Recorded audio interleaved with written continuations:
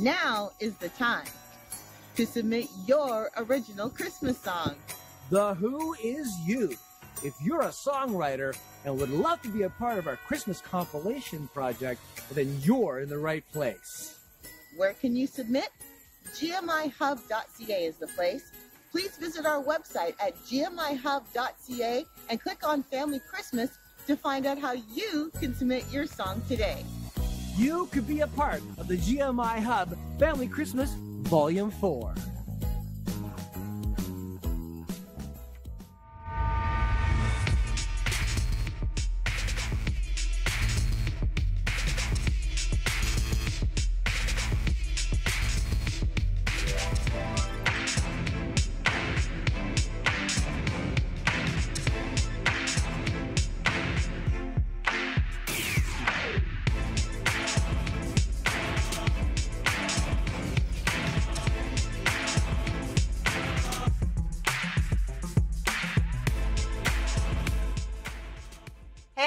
Welcome to GMIHub.ca. Haha, GMI Hub Online. I am Cheryl, your host, and today's conversation is going to be balancing and navigating the sacred and the secular.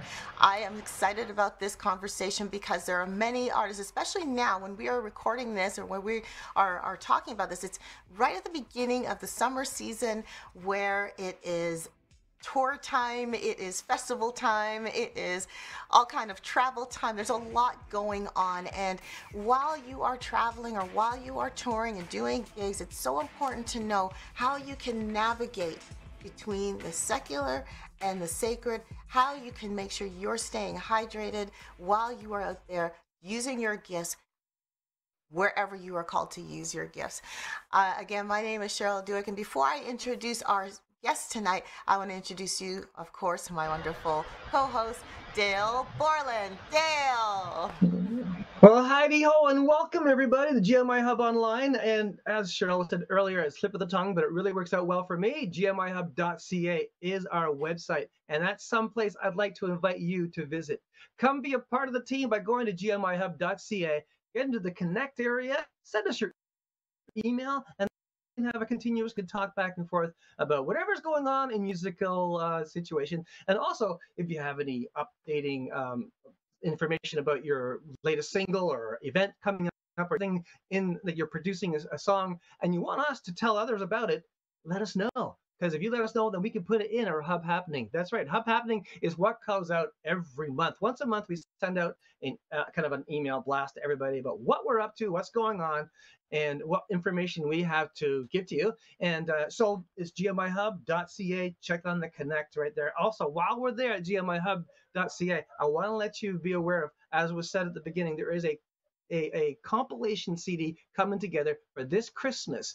GMIHub.ca. Just go to Family Christmas, click on the link right there, and you'll get all the information you need to submit your song to be on our project. That's right. If you have an original Christmas song that you would like to put on our project, we would love for you to do that. This is our fourth installment. Can you believe it? This is our fourth compilation CD we're putting together. It's been amazing. We've had artists from as far away as Alberta, and some of the artists that we have in the States, and one in the Philippines even, the last project we put out last year. So it doesn't matter where you are. We'd love you to be a part of our compilation. If you have a song that's not yet been heard by people, we want to get it heard. So GMIHub.ca. How many times can I say that in one conversation? GMIHub.ca. Anyway, so right now we're on GMI Hub Online, which is our YouTube channel. And thank you so much for watching. And if you're on Facebook, hello, that's great to have you there. Don't forget to go and subscribe to our YouTube channel. It'd be so helpful to us to get those numbers up, that you could be a part of our a team that's building this incredible resource for musicians and artists, because really that's what we're here for. We got 120 odd videos on YouTube, and we want to keep those as a resource for you if you're an artist who is trying to navigate through the challenges of the musical situation that you're in. And we cover so many variety of topics, anything from licensing to grants to songwriting, producing, and we have Studio Talk, which talks about the technical side of things, which is like sometimes for me, but it may be something you're into. And so check them all out. We'd love you to be a part of that. So let's get into this conversation, shall we? Thanks so much, Dale. You do that so well, and I'm glad I was able to springboard your little speech there with the That was slip of my helpful. own tongue. Well, guest panelists that we have tonight, I'm very excited about. A couple of them you've Mhm. seen before, but we also have a new person that has joined us as well. So I'll start with our new guy. New to our panel is studio and touring bass player Curtis Freeman. He's coming all the way from Mississauga, Ontario. A nice town from what I remember. And we are so glad that Curtis is able to spend time with us. He has played for a variety of local and award-winning artists, and I guess he's just had today off, so we were able to get him. So thanks so much, Curtis, for joining us. Say hi. Yay. Thanks for having me on And board. awesome. I was just saying, make sure you unmute your mic. And returning to our panel, you may remember from our episodes of All That Jazz, where we had a couple of guests there, and they are back with us. Double bassist Duncan Hopkins is with us, and hello, Duncan. There you are. Hello. Did I say your name? Yep. Duncan Hopkins. I did say your name. Okay. And Yep. and Elizabeth Shepherd is back, who is a jazz singer, classical pianist. She is also back. So welcome, Elizabeth.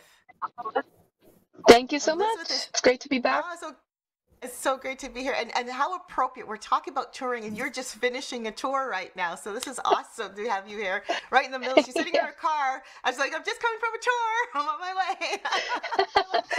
way, which is pretty awesome. Getting very real. Very real, yes. Well, I'm so glad you're able to stop along the way and just to have this conversation with us. So, I just wanted to start with this question. I mean, we've talked about this is a springboard, as I was saying earlier. This is kind of a springboard from our All That Jazz conversation, where we were talking about jazz, and then we did end up venturing into how, when you are using your gifts and talents in other locations, how are you, I'll call it, spiritually hydrated. And we thought, well, let's have this conversation. Actually, Elizabeth actually suggested that. Let's have this conversation about how you navigate the sacred and the secular. So I want to ask what that means actually to you. And Elizabeth, I'm going to start with you because I know that this was a springboard from the conversation and you were inspired by this. So what exactly did that mean to you to say, let's talk about navigating the secular and the sacred, or maybe I said it the wrong way, secular, the sacred and the secular. Yeah, share that from your heart. Yeah, I mean, I've always had trouble having these sort of discrete boundaries between secular and sacred, because I have to say I've found some of my deepest spiritual moments of connection have been sometimes in secular environments, right? Or not explicitly sacred environments. It could be something like a walk in nature, or it could be something like being at a concert that is not a Christian music concert, but feeling deeply moved and knowing that, the Holy Spirit is there and present and at work. And so this sort of notion that God can only speak to us in explicitly sacred environments, I find is something that that challenges me. And so that's, I guess, something that I wanted to start with, sort of putting out there. Um, it's interesting because I initially have all my sort of musical instruction and formation was done at church, and so my very my very idea of music is so intertwined with faith that I can't even like separate them. But then at some point I felt that I had to step away, because I felt that the church was becoming not a place of full grace and mercy for all, but that there were sort of restrictions, that there were some people who were more welcome than others and some who categorically weren't even welcome.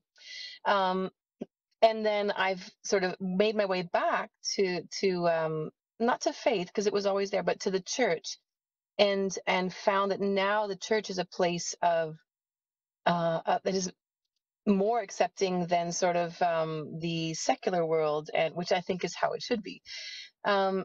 And so I feel like it's always been important for me to maintain that connection at all times with God in whatever way that I can. And, that's that could be I mean, on tour, it's like daily devotions or something, something like that, or just taking a moment to like step away from the band and go for a walk and have a moment of reflection and prayer. And um, so that I feel that I have something to bring to the table afterwards, because I feel like as a musician, my one job is to give and to get out of my own way and allow God to speak, not that um, I don't have any grandiose illusions about that, but just that music speaks, God speaks through music. And so I just want to be the channel and not get too into my head and that kind of thing. So I realize there's a lot that I'm throwing out there, and I thought I'll just throw a few, departure points. And that's sort of what I've been mulling over since we talked about this, I guess a couple months back, about how to navigate the spiritual and secular in music, on tour, and what we do. Mhm.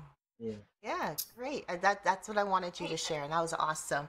And Duncan, from your perspective, I mean, I know you heard that beginning too. Was that the similar experience, like what Elizabeth was sharing? Is that similar for you as well?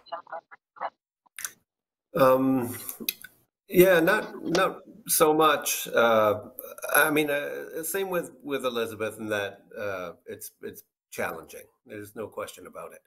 Um, and if you remember, I think I talked a little bit about it. I know you guys were a little surprised that I grew up in the Salvation Army and still attend, but I was fully uniformed and in the band, and I was just starting to learn to play the double bass and was working.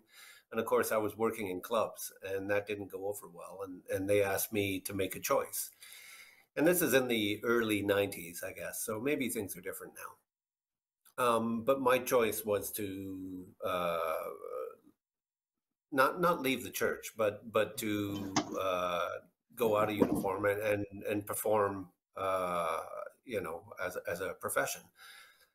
And I've tried a couple of times to uh, through the church, I guess, to working at music camps, volunteering. That's the other part of it. In the Salvation Army, the musicians do not get paid at all. So so I do play sometimes in the worship team at the church. I do perform occasionally. I did once with Elizabeth at Roy Thompson Hall for their Christmas with the Salvation Army.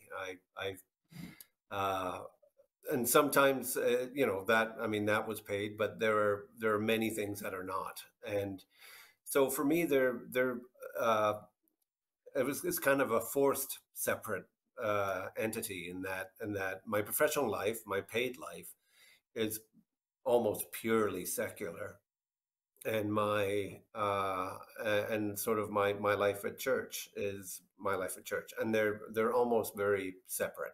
I mean, I've tried to bring them together a couple of times to varying degrees of success, but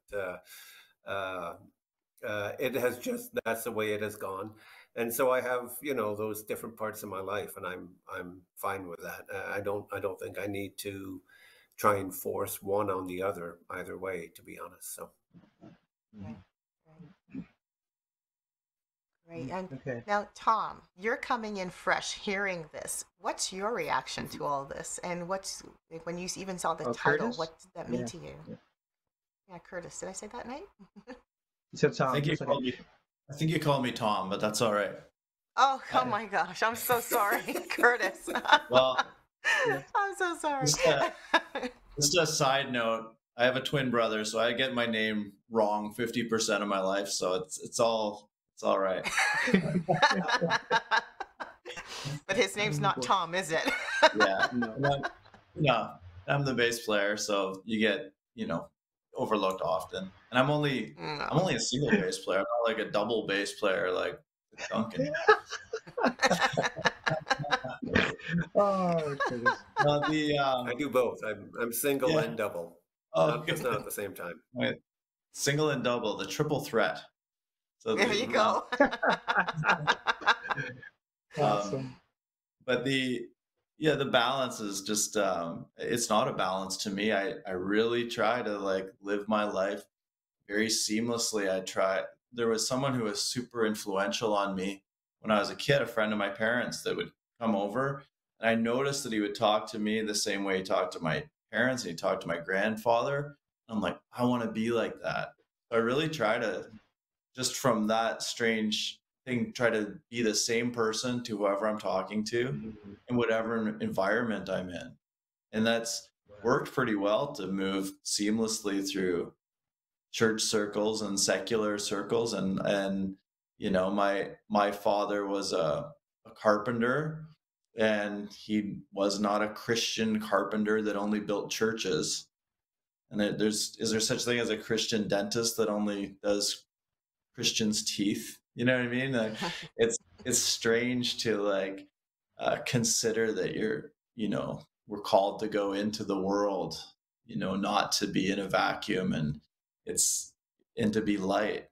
So I don't mean that I'm only playing you know hymns at clubs or on cruise ships or on tours. I'm hired to play whatever. But I've been known. We did a music festival in Mississauga, their big music awards show, the Martys, and we played. We threw a couple. We were doing instrumental music, my brother and I. We threw some hymns in there, or not hymns, but like worship, praise and worship songs. And I said, let's do this because it's beautiful. There's some beautiful melodies, and we're playing other melodies. Throw in a Michael Jackson song or something. But I said, let's watch the audience on these ones, because if they recognize it, they're going to be like, oh, and will we see some conviction there? Someone walking around with their martini and going, hey, wait a minute. That's But awesome. that, that there's a push and pull, but I love to be into different environments. It's easier to be a Christian at church. Someone that wants me to make a choice of there. I also, on the flip side, I haven't been in a situation where the church said, hey, if you choose the church or secular, or you're not playing here. But I did get a gig with a band, and they had a development deal with Sony Music, and they recorded at this amazing studio, and they had this, they were destined for greatness, and they hired me as a bass player. I auditioned, I got the gig. They said, oh man, we're happy with you. And they said, you have the gig as long as you're not they said, as long as you're not a serial killer or a charismatic Christian. And I said, well, I've not killed anyone yet. However, I am a Christian. And you don't want to say, but you'd never know it. Right? Yeah, You want to say, I'm not preachy, but I am a Christian. And then I got a call the next day. Yeah, you didn't get the gig because your values didn't align with it, or your views or something. And it was kind of devastating, but because I did get the gig, and then I got it kind of taken away. Now I haven't heard those guys on the radio or anything, so maybe but they're, there's that's a one-off story for me. Yeah, but I think it's great that you brought up something that makes a lot of sense to me. You talk about consistency, as you were the same person in both environments, and I think that might be like back in the '80s, whenever my buddies were in bands and stuff, they were trying to do the bar scenes to make some money, and they were trying, and it was such back then it was different. I mean, they give you beer instead of money, or the environment was so full of cigarette smoke and all that kind of stuff. So it's a little bit different environment. And Christians used to view that as being, oh, he's backsliding, and all that kind of stuff. And it's I understand that, but being on the side of the musicians and being with those guys, it takes a real strong Christian to be in that environment and be consistent, like you were saying. So I can understand that for that time. Nowadays, I don't think that there's the same tension, and people don't have that. I may be wrong, but I don't think the bands have that same mentality of they're let's go out and let's party. You know, it's well, some do, but and from a Christian's point of view, they're accepting. Maybe I'm wrong, guys. You can speak to this. That people in the band are more accepting of people that don't partake in that kind of lifestyle. Yeah, I mean, I think you're right. I think it has shifted, and what Duncan was saying did resonate. Like I know what you're talking about, Duncan, because I felt when I told my parents I wanted to become a musician, there was certainly this like, oh, this reticence. I was partly because it's a very difficult lifestyle. You know, it's very uncertain and there's no stability. But I think there was also this like jazz, like that's the devil's music, and you're picturing like heroin overdoses and like shady bars um and you know the Salvation Army being a teetotalist organization, it was like there was an active like people, my parents would go into taverns or bars when they were becoming Salvation Army officers to go and like save people, those same people that we would, you know, theoretically be playing music to. So there was definitely uh, this sense in which it was like not cool. And I felt that there was a shift in my parents after my older brother, who's 5 years older, was in a car accident and he broke his neck and was paralyzed. And that was like a, a massive pivotal moment for our family. And I wouldn't say it was a crisis of faith, but a moment of like deeply drawing upon faith um, and like crying out to God, like, what, what is this? You know, what's going on? Um, and I saw their faith. They had to wrestle with these questions. And I feel like it grew after that and it opened and their hearts opened. And um, it seems like I may be trivializing their experience, but you know, I think there can be moments also where society changes, but also our own hearts change, and my parents' heart, my heart, you know. Um, so these changes occur on multiple levels, and we sort of see things differently in terms of what is truly important here. You know, what is it to be a witness? Is it to be like to what does it mean to be a Christian in, you know, across the board in all environments? Is witnessing like being saying this is how you should live, or is it just like listening to someone and hearing them out? Is it being authentic? Is it bringing love and joy and hope into any situation that you can? And I guess, you know, it's sort of something that I saw my parents work through, and I felt like I've had to work through. Um, but I just wanted to sort of loop back to what Duncan was talking about, because I do hear you, Duncan, on that there was a divide, and there's less of one now. And I don't know if I can chalk it up to society changing, me changing, the people who I sought affirmation from having their hearts change. You know, not totally, or maybe all. And I hear Maybe that. all of the above.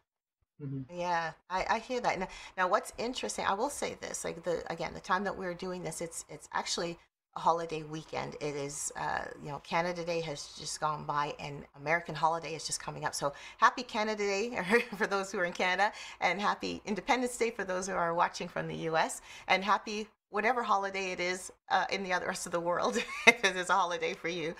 Um, and it's interesting because one of the things that I've done that we did to celebrate Canada Day was we went to Toronto because we learned that there was some celebration down at Yonge and Dundas Square, which is a tourist, I guess, a concert area, but it's an outdoor concert area if I'm not mistaken. And so we thought, okay, let's just go. And the reason why we went is because we heard there were certain artists that we knew of, some of them who have been on our program. And then we thought, wow, that'd be awesome to see them actually in person. So let's do this. Let's go and support them. So we went down there, and to my wonderful surprise, it was a Canada Day celebration put on by the Salvation Army. And I thought, oh, I didn't know they did this, you know, kind of idea. And so I thought, wow, this is a great setup, because we're going to have Duncan, we're going to have Elizabeth. They're from the Salvation Army background. So what do we say? And so To your question there, Elizabeth, I think there is some change happening, and here's what I'm going to say. I think of God. I try to have a God's eye view on this and go, you know what? God probably looks down on all of what we're talking about from 20 years back, and or 30 years, I guess it would be back, and he sees where everyone was, where they were at. And yes, there was a huge, uh, um, as Dale said, there was a huge divide. I mean, even Christian rock bands playing rock music were shunned by churches because it was rock music. It wasn't communicating in a music style that they agreed with. So they shunned these people. But yet, if you were to hear those rock songs today and look at the lyrics, it was all preaching. Like, I mean, they preached about the Bible. They actually sang songs where they were telling people, you got to turn to God, or you're going to go to hell. Like, they literally were preaching the Bible. They were throwing Bibles out at the audience. It was part of their thing. And yet the church shunned them, and I thought, I didn't learn about it until later on in life, but I went, this is really weird that the church would shun that. And then when I heard your stories back in April, Duncan and Elizabeth, I was shocked. And Duncan, you recalled my shockness. I was like, really? You know, that jazz music was seen as the devil's music. I went, are you kidding me? I've never heard that before. But it was an eye opener, and that's why I was glad, Elizabeth, when you said let's talk about this, because I said this is very real. Like, this is something that there are musicians that could be watching right now that can resonate exactly with what Elizabeth is saying, what Duncan is saying, and what Curtis is saying right now. You are using your gifts and talents in different areas. Some of you are even struggling with, how am I being looked at if I'm singing? I'm in the church and I'm singing, but last night I was singing at a bar. I was at a corporate event where they had, alcohol and all this other stuff, but it was my gig and I had to do this. And you're feeling this struggle, and you're going, God, how are you looking at me? Are you looking at me like I'm having double standards? The standards are only doubled if you yourself are struggling with whether or not you are wanting to follow the ways of the world or the way towards God. But if your heart is, God, I want to do everything I'm doing to glorify you no matter where I'm at, then you know what? You're okay. You're doing what God's calling you to do. You're using your gifts and your talents where you are supposed to use them. And God will honor you in wherever you're playing them, wherever you're using them. God will honor you. And if you're put in a situation that's not comfortable, he will provide a way out. Curtis gave a perfect example of that, by saying, he got the gig. Awesome, he got a gig, but I'm a Christian. That would have probably been an uncomfortable situation. It was for those other people. So they said, no, dude, we don't want you. So, but I look at that and go, it works both ways in terms of these realms. I don't want to sock them as they're different, but they are different realms that are actually making the choice of who they want inside their realm. It's really interesting. But I want to go back to this question of when, and I mention this because of those of you who are torn, like Elizabeth, you've been on tour. Duncan, I think you've been on tour. You've also toured, if I'm not mistaken. And Curtis, I know you've been on tour. So I wanted to ask this question: with the demands of a tour, and maybe I'm fantasizing this a little bit, but in my mind, a tour has a lot of demands, time demands.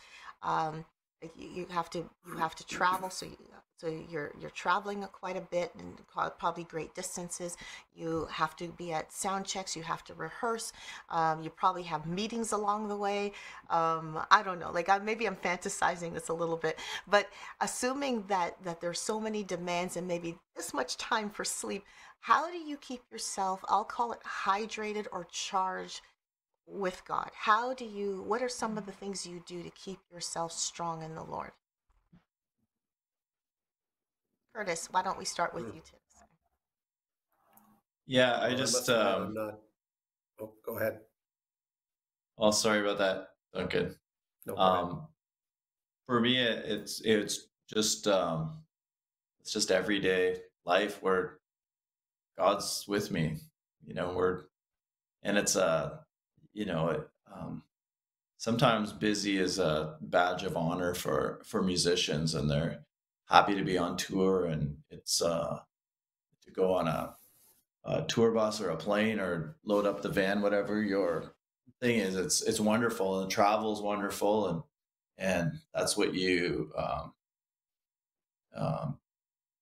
kind of dream of doing when you're becoming a musician. For me, it was often was not just being in a recording studio, it'd be on a stage or being on. I've been lucky to be in 50 different countries traveling with music, but and it's always like, oh, look at this, and you see you have a more open worldview because you see more of the world, and you see the God is everywhere, and he's and if you are in I think it's just a natural thing to lean on God when you're in a time of need or in an uncomfortable situation or a new situation, and it's like sharing this, God, look, let's do this, or thank you for this. Being thankful and grateful is awesome. And most tours and that I've been on, and I've been on cruise ships and that, where there's a lot of downtime too, so there's lots of time for podcasts or devotions or talking to meeting other people, so to get my spiritual batteries charged is not so much of a chore. Like, my community is not tied to like the home church that I go to. I think it's good to have some stability and some consistency to go to the same place instead of just floating where you can't really make community, because I believe community is super important. But now too, just like this, there's community everywhere. There's online community. There's chat groups. There's WhatsApp app groups and social media groups, as well as you can call anybody over the internet now, and you can stay connected. And it's never been easier to meet people. And to have spiritual content and music and it's available. Yeah. Yeah, I think that's a great, yeah, because you have an opportunity through social media and connections through internet to continue those relationships in that community. So yeah, for sure, absolutely. And Duncan, you were going to say something as well? Well, Duncan? Okay, yeah. I know that when I'm traveling, it's so very difficult to connect with any kind of home community. It's very difficult.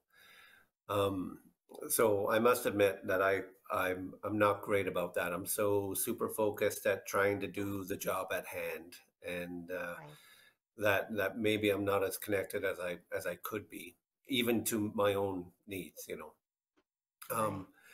So I must say I'm not great at that. I do want to just sort of reverse a little bit. One is that I was down there this weekend down at Young and Dundas and Massey Hall. Oh, My wife was performing all weekend with a Salvation Army choir, and awesome. my son was playing there with a band as well. So we were well represented there. But Awesome. what we were talking about earlier about that maybe things are different now, and how the church viewed jazz as a kind of a devil's music. Mm. Definitely my parents and that generation saw that, and mostly I haven't seen that, but I mean I can't say 100%. I remember after a gig at the Rec, somebody said, hey, come with us, we're going down to so and so's house, and we went, and the next thing I know, they're all on their knees doing cocaine, and I was just kind of, oh my gosh, what Oh, happened here? And it took a left turn, and I just, I left. What can I do? And these are guys I deeply respect and wanted to be around them, but I went, well, this is not my scene. So And I just did a recording a few months ago with a couple of young people, like under 30. And I took the guitar player home. I drove him home, and we were talking about these differences of time, that things are different now. And he said to me, and I think he's right about this. He said, my generation has zero tolerance for people who behave badly. He says, because everything is filmed now. Everyone always has a camera in your face or a video in your face, and everything is filmed. He said, so my generation has zero tolerance for that kind of behavior. And I was a little taken aback, but I think he might be right. That the generation now actually are for better or worse, are able to equip themselves, sort of armor themselves for what's around them, which is actually kind of nice. Right. So, yeah, I agree. I've definitely seen that too. Among the kids, as I say now, because I'm 46. I feel like, yeah, there's a real not just with lifestyle, but sort of an awareness that like stewardship about with the earth, for example, and just this sense of like we need to really take care because nothing is given, nothing, we don't take anything for granted anymore. And we, when I say we, like, people who are 10, 15 years younger than me, there's this real sense that like a certain gravity to the situation, and that I don't think I had. I see that too. And in response to your question about how to sort of stay, what was the word you used? Nourished or fed or hydrated. on the road? Hydrated and gone. Hydrated. Yeah, that was it. Yeah, I mean, I find I have this app that's put out by a Jesuit community called Lectio 365, and they're these wonderful. Sometimes they have series, but it's great because you can take it on the go, and I do it every day, and it's sort of this consistency. That's something that I do online at home, or I can download it on my phone and take it on the plane. There's that Lectio 365, and then Pray as you go, and just having that touchstone, that consistency at the beginning of every day, or at some point in the day if I can't. Like um, I find touring grueling. It's like you drive, especially touring Canada, you drive 6 hours, you sound check, you wolf down dinner, you play, you go to bed, you wake up, repeat. Like there's no downtime. So I find just having that consistency. And if I have a day off on a Sunday, I'll try to get to church just wherever I am, just to have that connection, because like you said, community is so important. And even if it's not my community, just this sense of like the community of believers, and stopping in and singing in a different context, I find really fuels me, like singing with other people, raising our voices in worship and adoration. I find that helps too. And it's not, I don't look for a Salvation Army church. Like there's no Salvation Army church in Caslow, BC, or, it's just what's open, what's got a service this morning. Yeah. And I find for me too, it's been beneficial to be transparent about that need of mine with my bandmates, to say like, sorry, I gotta take time for like my quiet time now. I'll be over here, or, and I'm the band leader, so it's kind of like, sorry guys, you're on your own for 20 minutes while I go do this, or we're gonna make a pit stop here because I want to go to church, or um, and I find they get it, they respect that, and it's a give and take with all your bandmates. Like it's a very taxing situation being on the road, and so. And they'll conversely say, we need good coffee every morning. So I'm like, fine, let's wake up 30 minutes early so we make sure you get good coffee in you, sort of a transparency with my bandmates of what my needs are.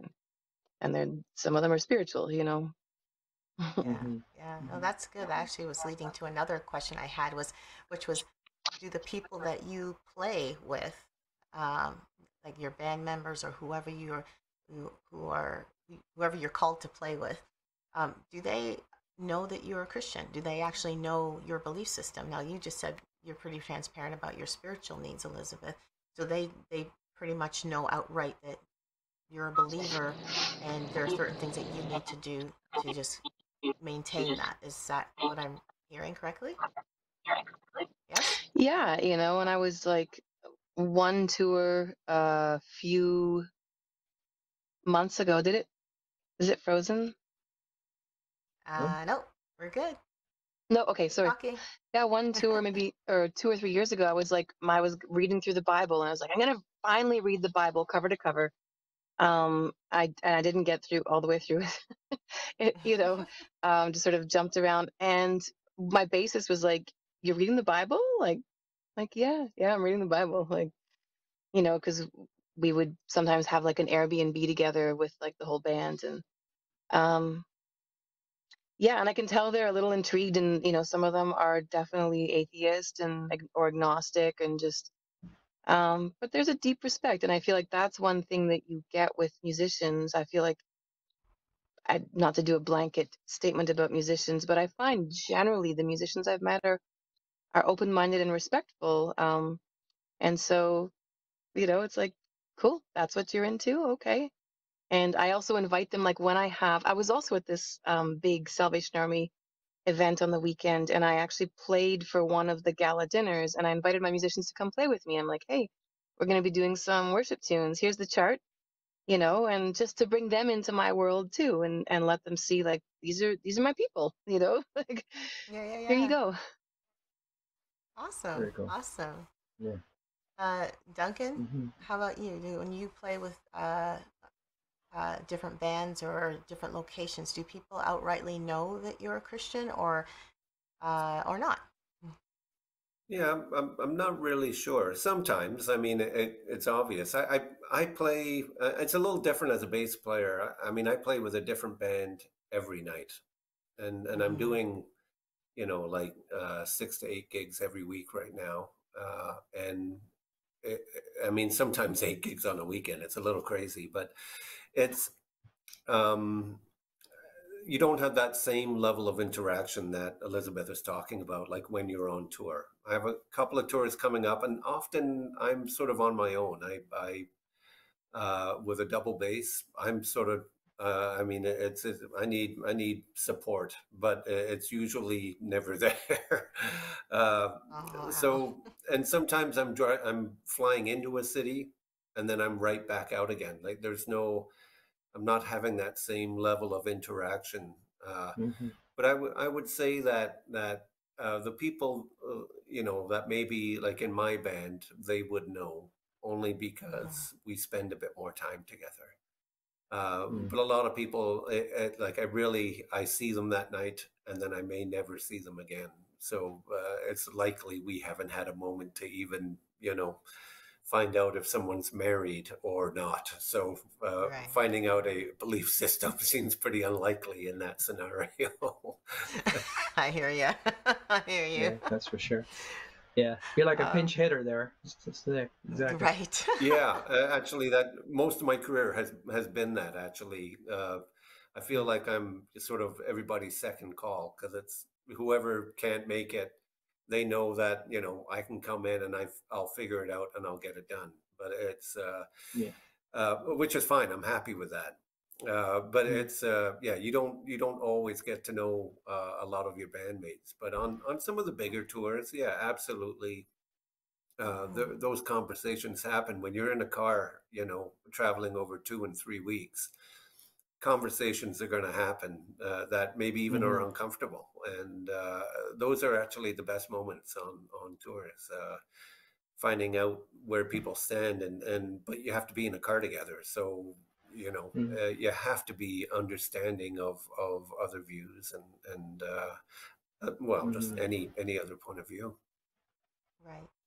Right. Well, that makes sense. That makes So sense. Curtis, I'll ask. let's Go let's ahead. talk about yeah, let's talk about Curtis in the same frame of mind. Huh?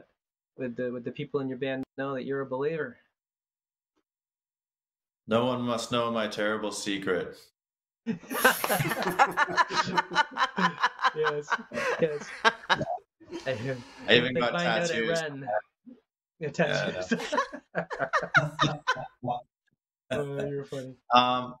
kind of like Duncan, although I'm not you sound incredibly accomplished for all these gigs. That's awesome, Duncan. Just I old. play with uh, quite a rotation also of players, so it would also kind of be dependent on how much time we spend together. You know, it's interesting. I've played with what I would deem very secular bands that would pray before a show, and I and I've played for Christian music awards where the bands would have whiskey on the bus, you know. So it's like Wow. it goes back to a few different uh you know, and all situations are, you know, just, you know, like they're just all wonderful in different ways, right? But um, uh, it does, if it comes up, it comes up. But it's not a secret. I don't know how many times I'm playing late and saying, okay, I have to play at church the next morning, or telling church that I've been playing the night before, or you know, some things come up if people often ask if you're a Christian if you don't drink. You know, Mm. oh, we got shots for. Oh no, thanks. I'm good. Are you a Christian? I was like, I don't know where the correlation is That's funny. there. Mhm. Yes, and you know, and there was like long seasons of my career where I did drink too, to be fully transparent, and that was all conversations too. You know what I mean? So, um, and so yeah, people. It's not a secret, but it's also not like, oh, you're not feeling well? Let me pray for you. You know, Right. you know, Right. it's Exactly. I want everything to be like pretty conversational, and I want to know where other people are at too, right? So Mm. Right. Right. I was gonna say, So, go ahead, Dale. You were gonna say something? no, you're going to say something. I'm not. Yes, I was. Okay. I'm talking a lot today. I guess as I'm listening to you, I was gonna ask this. I know, especially in Curtis and Duncan's place, where you're kind of, it's what's the word I was gonna say? It's very short times with people, because you're at a gig, you play, you do your thing, you leave. You can't, or like, hi, by the way, I'm a Christian, and walk away. You don't do that, and that's, we don't expect you to do that, of course. um, and then I was going to ask, is, if you don't have those opportunities, do people still look at you and go, something's different about that guy? I don't know what it is, I can't put my finger on it, but this guy's different. Have you ever Mhm. encountered that kind of thing? And I know, Curtis, you just said it, like, no, I don't need shots. Are you Christian? Kind of idea. Um, but are there other situations where it's similar to that? Like, you just, you're hanging out with these people, or you're playing with them, even if it's for a short period of time. Have you ever encountered them saying, yeah, this guy's, you're a little different, or you're kind of cool. Don't know what it is about you, but you're kind of cool. And then they just kind of walk away. Have you ever had that at all, or no? Well, no, not so much. I mean, I hope that there's a consistency. I mean, I like what Curtis was talking about there, the consistency Mhm. of, regardless Yeah. of what's going around you, you're still the straight line. And Yeah. and I know for me, it's family, and that's what definitely keeps me focused. But Mhm. because I'm a model to two young men now, and uh, so I have obligation. So whether it's that they see that I'm a father, or whether they see, I mean, they can choose to see what they want to see. Uh, but I don't think people want to gravitate or not gravitate towards me one way or the other because of that. Uh, Again, I mean, I've been doing this a while now, so you have people that you know well, and naturally gravitate towards, and you hope that you have a consistency of a community that one know and Mhm. maybe even share those same values, Yeah. and I think for the most part I do. But I mean, there's definitely, I mean, I know for sure there's been people over the years where I've just had to sort of cut them out of my life because I can't have them in my life. It's just not good. Right. So, do they know? Do they recognize? Do they? I mean, I can't say for sure, but I would hope so. Right. Yeah, of course, for sure. I'm just thinking of another direction, if I could, is whenever you're on tour, whenever you're away from your family, and how hard is that for you? Or are you able to take your family with you? And whenever you get a chance to come back home, is there sort of a sense of, where have you been? I missed you so much. And how taxing is that on you? Well, for me personally, it's never been easier than now. Because one, my children are grown up, and Of two, course. so having Facebook and just being able to communicate face to face, which is, the first times I went away. I mean, I did a tour when I was newly married, so like 1997, 98. I went to Brazil with a big band, and my wife managed to find the hotel in the city I was in and called them and managed to wish me happy birthday on this one day. I couldn't believe it. I mean, I couldn't even figure out how to work the phones to phone home, and she managed to get a hold of me, and I was thrilled by that. But and I also remember coming back from England where they lost my instrument on the flight, and I Oh, just said, "You're gonna have to find it, because if I can get home, I can give my new son his last bottle of the night before he goes to sleep." And that was far more important than finding my instrument at that time. And I was crying. I was Aw. just like shedding tears because I was just so happy to be home. I mean, I'm happy to be on yeah. tour. I'm happy to play, happy to work. But coming home is always, again, it's the grounding, right? For me, it's family for sure, and it's the grounding thing that allows me to sort of go off and do these crazy adventures once in a while. Yeah, I still find it hard. My daughters are 6 and 11. When my firstborn came, I was living in Ontario, and there was no maternity benefits for self-employed musicians at that time. And so when she was 6 months old, we hit the road right away. I went on a 3-week tour, and it just about did us in as a family. Like, my husband and I underslept, and with this infant in tow, and it was so difficult. And then we got a rhythm, and we toured together for the next 3 or 4 years. I'd go on maybe 3 or 4 tours a year. The whole family came, and I loved it. I loved that I would be able to go and do this thing that, like, do my thing, and then come back to the Airbnb at the end of the night, or the hotel, and have my family waiting. And, it takes a certain kind of husband to come along and do that. He was a musician too before. And so I owe so much of that to him. Then when my second daughter was born, we lived in Quebec, and there was maternal benefits for 1 year. And so I just stayed put and relished that. And then the prospect at the end of that year of leaving to go on tour with the four of them it was ludicrous. Like, there was no way we could do that.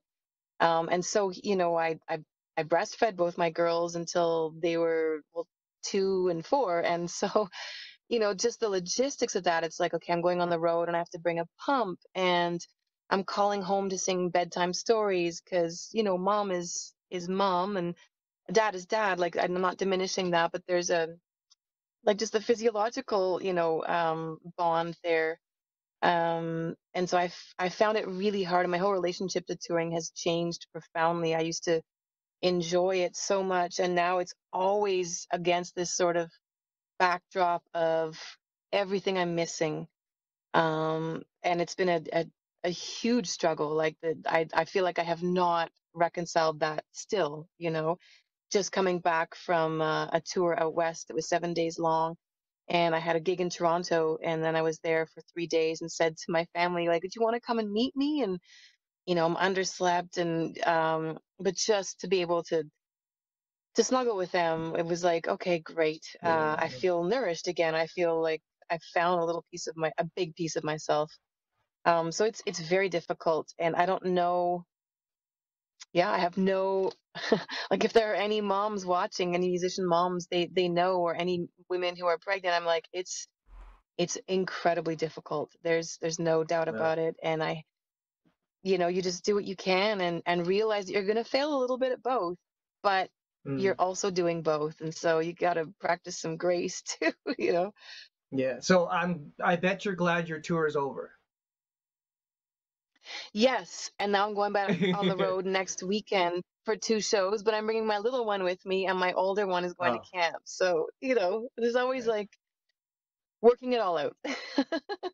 Yeah. So And there Carson, are what about you, bud? moms. What about Curtis? I keep getting you guys mixed up. Sorry, Curtis. uh, yeah, I think I have it easier than everybody because I don't have kids. My wife and I don't have kids, so it's just the two of us. So it makes it a lot easier in that regard. I mean, we love each other, we Mm. miss each other, but also if my touring situation is not too tough at all. Like I was, uh, people had asked me, "How do you do that?" But I was just looked like I was gone forever. But we would just the guy I was playing with the most, we'd fly out every weekend and basically flying every Thursday and back every Monday. And it was just, he was very family oriented too. So it was, we weren't gone for long. So you had like the best of both worlds, the home, sleeping in your own bed enough, and hotels. And, but, Mm.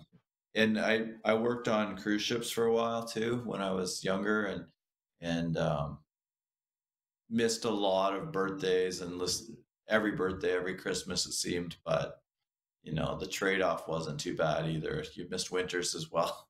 So, um, so That's a there good was, thing. Yeah. yeah, Yeah. it wasn't too bad for the travel. Yeah. Kind of again, like backtracking to something, and Duncan's point too, and a question that came up about how people will see you, and how if they'll recognize God in your life. I'm just kind of going through this realization lately that like, we live in a time where there's like no we stay everyone stays in their own lane and plays it really really safe. So whatever you do, whatever you believe in, however you live your life is cool, but keep it to yourself and stay in your own lane basically. And there's been a big thing. I know I teach at two colleges here when I'm home at Centennial College, and there's a big studio in Mississauga called Metalworks that I work there too. And the students, it was always like a big there's no body shaming, which is great. There's no, I hate the word slut shaming, but I can sleep with whoever I want. I can eat whatever I want. I can do whatever I want. I can live however I want. But the truth is people are attracted to discipline or the results of it. And where I'm going with that is with music. To be an incredible musician, to be a professional musician, you have to be at a high level. It's not easy to make it as a musician. It's not easy to make it as a jazz musician for anyone else watching. And we have like two incredible musicians here. And I'm sorry, I haven't heard either of you play, but I already know you're both incredible. If you're doing this for a living and you're touring and and I study jazz like nonstop, but I'm too chicken to try to do it for a living. And electric bass isn't a cherished instrument in that genre, which is my passion. But anyway, but we have a vehicle. If people are attracted to your music, and that's then they're gonna ask more about your life too.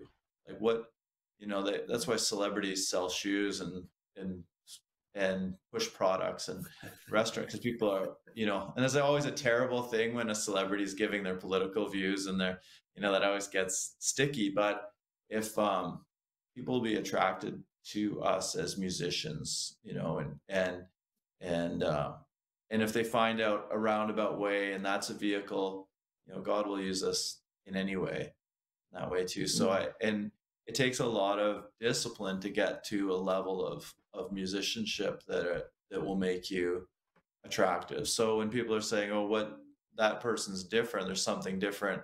Also, like, God is in us.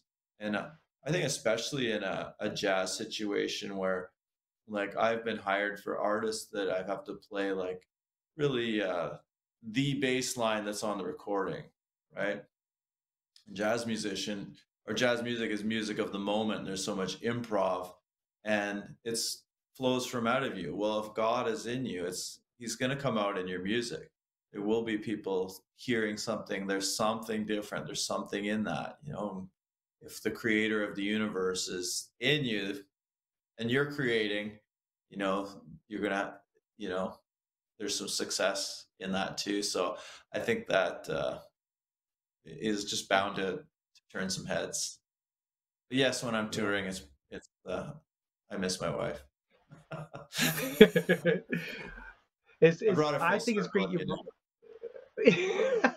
I really appreciate your closing thought there, because I think that I'm going to try to be respectful of everybody's time, because we're past being together for almost an hour. But I'd like to bring this to a close, but I'd like to also, in that vein, is there anything that you would like to say to artists who are out there that are maybe navigating that balance between the sacred and the secular? Is there anything that you would like to say to them that maybe through your experience or through things that you have gleaned from those who are mentors to you, who have done this journey, or even a spiritual mentor in your life who's been able to speak into you? Is there something that maybe it's been said already, but something that has yet to be said, and you want to just let them know something from your heart, if you could? I would pick up on, Curtis, what you said there, that the creator is at work through and in spite of, or, you know, with us. And so I feel like the idea that we need to do something more can be crippling, and that in fact I think it's as simple as just aligning ourselves and getting out of our own way to allow God to speak through us sometimes, that can be you know, one of the best ways um to be used and to be a channel, that it doesn't need to be so thought out and so brainy, but just to really think of it as like this, you know, that we are inspired and we share that which comes through us. Yeah, there's a sense of kind of organic thing that's happening as you just live your life in Christ. Yeah. Yeah, exactly. Duncan, do you have I anything to think say on I that? would just say, stay the course. You know, don't be distracted by all the things that can sway you. In your faith and in your life and music. Stay the course. You know, keep the straight and narrow. Don't be swayed by the blinky lights that are over on the side. You know, stay the course. Yeah. Yeah. I love that. Yeah, I think that's really good advice, Duncan.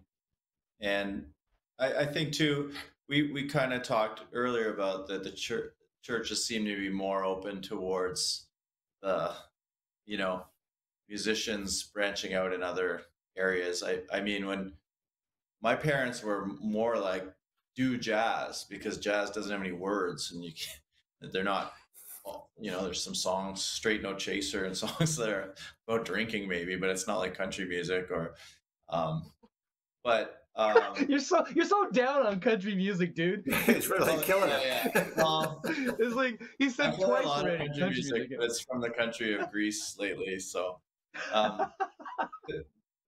but you know, I think, well, one thing that has come up a couple times is that quote unquote secular artists and bands and other musicians are totally open and comfortable, and hey, it's cool if you're Christian, right? It's the church that's super closed-minded about, and we have to be kind of open and welcoming to people wherever they are.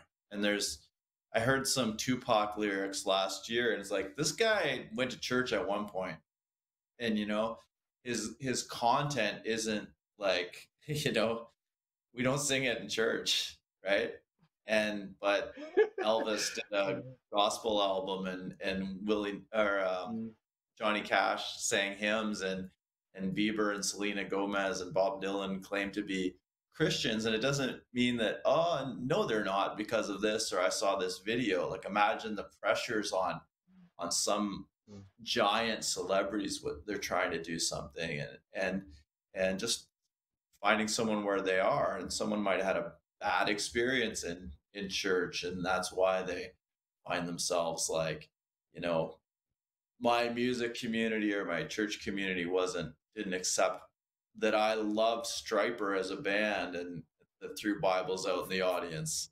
And yeah, I can't understand why the lyric content says, I'm always there for you and I love you infinitely. Like, why is that a bad message from God? So I think as Christians, like, everyone's on a different journey, and we're all his image bearers. He loves us like unconditionally, and I think just like, just kind of being open to meet people where they're at, and start the conversation and the journey from there, and just be, in certain areas of music, and we have a couple bass players here. You are in a servant role within the band, so you carry that out through, and we serve our audiences too, right? So I think it's just like so easy to be humbled musically. Like, all you need to do is be on social media for 10 seconds. So if we come from a loving, humble, and thankful place too, because it's just a beautiful thing to be able to do for a living. So sorry, said a lot there as a new guy, but it was nice to be part of this conversation, and just to meet everybody and share. Thanks for listening to what I had to say. No need to apologize, Chris. That's what we're here for. We're here to have these conversations, and we're here to hear those thoughts and those opinions, because there are so many people that need to hear exactly what you just said. There are so many people that need to hear exactly what all of you said, whether they just want to identify with your positions, or whether they just want to take in, like, that they will identify with you and be able to accept what you have to say, because they go, yeah, I can relate to this guy, I can relate to this gal.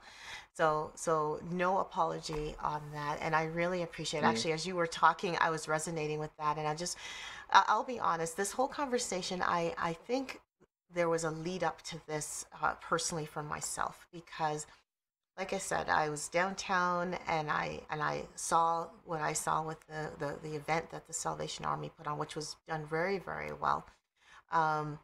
And then I was read, scripturally wise, I was brought to a scripture that reminded me again about the freedoms we have in Christ, and the fact that it was 1 Corinthians 10 verses 23 to 33, which Paul was just talking to the Corinthians and saying, you know what, you're free in Christ. You almost can do whatever you want to do, but whatever you want to do, not everything you want to do is lawful. Not everything you want to do is good, right? And saying it from the perspective of, how is that going to affect somebody else? How it's not about living for self, it's a living for somebody else. How is that going to affect them? And he ends in verse 31 by saying, whatever you do, whether you're eating, sleeping, whatever you do, you're doing it for the glory of God, which reminded me of how important that vertical relationship is, right? And this goes back to what Curtis and Elizabeth kind of jumped on, which is, if you have that vertical relationship, and God is working in and through you, then whatever you're doing as you are, playing your instrument, playing your music, writing, or even when you're cooking and eating, whatever you are doing, that Spirit of God is just moving in and out of you. And I know that might have sounded a little bit creepy for some people, but really, what's inside of you is going to come out, pretty much. And people will gravitate to that. They'll either say, wow, you're kind of a cool person. Like, there's something different about you. I like you. Or it's, you creep me out or you scare me or whatever the case may be. But really, it's when you're connected vertically with God, when you have that relationship with Him. And for some people that are watching, that may seem a little bit strange to talk about. How can you have a relationship with God? Well, it's like having a relationship with people. We're used to the horizontal relationship. We're used to, having a buddy or having family. We're used to that. Well, there is a God that is alive and well and wants to have that same relationship with you, wants to chat with you, wants to be intimately involved in your life. Yes, He's the creator of the entire universe. He holds it in the palm of His hand. That's how big He is. But He's also very intimate and wants to be very intimately involved in your life and in what you do. He loves you enough to just accept you where you're at right now, right where you're at. You don't have to do anything to be special, and you don't have to get your clean your house in order for God to come. He'll take you from where you're at, but He loves you enough to not keep you there. He loves you enough to journey with you. He loves you enough to help you through, to help you answer questions, to show you some stuff. Like, oh man, does He want to show you a whole lot of stuff. And oh man, does He want to just use your giftings and even show you whatever new giftings you have, just to help you blossom and I want to say explode, but I don't want to say that in a negative way, but I think of fireworks when I think of that.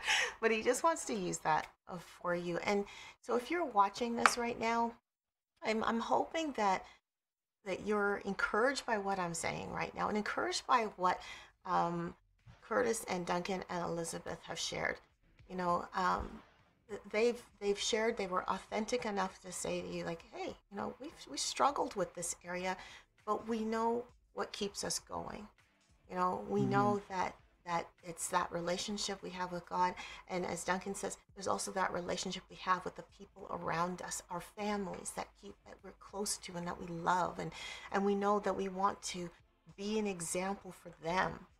And when I look at that verse about whatever you do for the glory of God, I think of that too. I'm like you guys, I have family, and I want to be an example for my family as well. As a mom, as a wife, I want to be an example for them and for anybody else I encounter. I'm also a singer. No one else really knows that. I'm also a singer. So even when I'm singing, I want to give my best for His glory, but also I want to think about the people that are hearing as well and want to sing in a way and even sing songs in a way that would help and encourage them and make them feel good too, make them feel comfortable.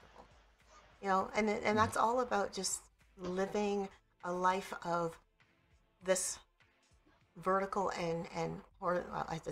vertical and horizontal, which is why the cross is so important in our lives, because it talks about the vertical relationship as well as the horizontal relationship. We honor and live for God with all our heart, soul, mind, and strength, and we love our neighbors as we love ourselves. That's what it's all about. Curtis, Duncan, Amen. Elizabeth, thank you so much for being here. I think you guys are absolutely fabulous. Obviously, we're going to have you back sometime again. We'd love to have you back anytime. Maybe we'll have you guys come and play. I think that would be awesome to have you all come and play. Awesome. I have to catch you. We have to kind of detour you. It's like, we got to be a part of the tour. Like, you all come here just to do some music with us. I think it would be absolutely awesome. And the challenge would be, I would love to hear you do some songs, jazz style. I want to hear some jazz style songs. And now, I know jazz sometimes is with singing and without singing, but I just want to hear jazz style music. And I actually want to hear some Christian songs in jazz style. I really do. Can you do that? I'll even get Faith to come. Sure. She will come because you will be there. Faith, or if you're watching, you got a date coming up. That's great. And Curtis, I like to take the time. Yeah, I like to take the time now to also not only just thank our panelists, they're amazing for being here, but for you at home for watching. Thank you for joining us in our conversation. I hope that there was something that was said that you could glean from, and that you really were able to absorb. And I want to thank you for taking the time to watch the show. If you haven't already done so and you're watching this on our YouTube channel, the GMI Hub Online, please subscribe and join in and be part of our family and help us grow this ministry. And if you want to find out more about the GMI Hub, visit us on GMIHub.ca. Check out our website. It's got all the kind of information you need to know about us, what we're up to, and what we're doing. And I'd really like you to connect with us. There's a connect place you could put your email. We'd love to have a conversation with you and continue this dialogue in emails or whatever the case may be to connect with you. Also, we do have the Christmas compilation project coming up, and it's coming up, and we want you to be a part of it. Our deadline is July 18th, I believe, and we want to try and get your song in August. Sorry, I'll give you less than a month. Oh, sorry, it's August 18th, and we want to go to Family Christmas, and you just click on there, and you'll find out all the information you need. I'd love to have your original song on our project, so we can help you with all the other details around that if you just go check that out. And also, don't forget about our YouTube channel here as well. I just said that earlier, but anyways, I'm repeating myself. So sorry. I'll just be quiet. Thank you so much for joining us tonight. I appreciate you very, very much, and thank you to all of our panelists for their incredible insight. And it's been a great time to spend time with you. So I'm going to say goodbye. So we will be back until next time. It's summertime, so we're taking some time off, but we will be back off and on throughout the summer, so stay tuned. If you're subscribed to us, you will get notifications of when we're back. So until next time, have a great summer, and we'll see you soon. Bye!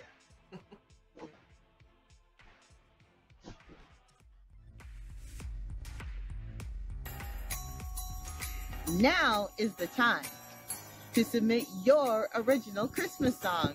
The Who is You.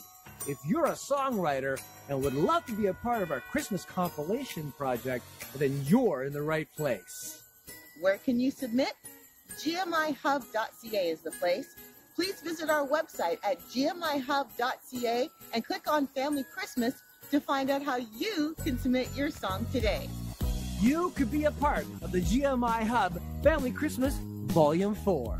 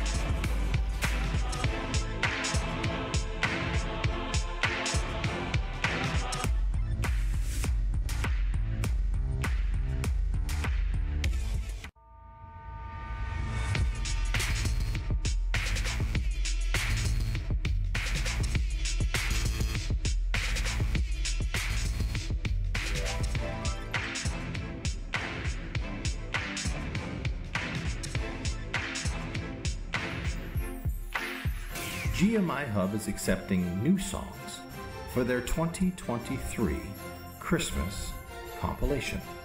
To find out how to submit your song, go to www.gmihub.ca today. GMI Hub Family Christmas Volume 4.